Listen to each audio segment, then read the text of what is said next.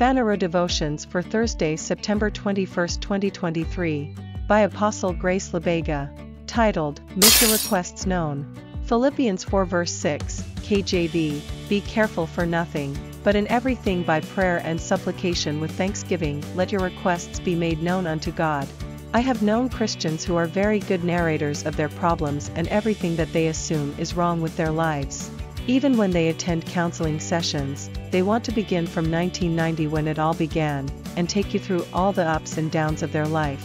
The challenge with this is that most times, when people narrate their problems, they are prone to speak extremely contrary to the language of the scriptures because they want to convince you of just how bad the situation is. As such, they will bleed negativity and frustrate the seed of faith in them. The instruction in our theme scripture is simple: make your requests known. Yes, that uncle of yours has acted very unfairly towards your family ever since your beloved father passed on and has squandered your rightful inheritance. God knows all of that, but what is your request? Is it financial provision? Make the request known. Even when you go to the Lord in prayer, make your requests known. There is no need to explain how bad the problem is. He already knows. With thanksgiving, make your request known. Hallelujah! Further study, Philippians 1 verse 6, James 3 verse 2. Golden nugget: when you go to the Lord in prayer, make your requests known.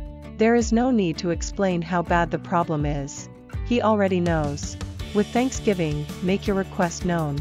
Prayer: Father, I thank you for this word.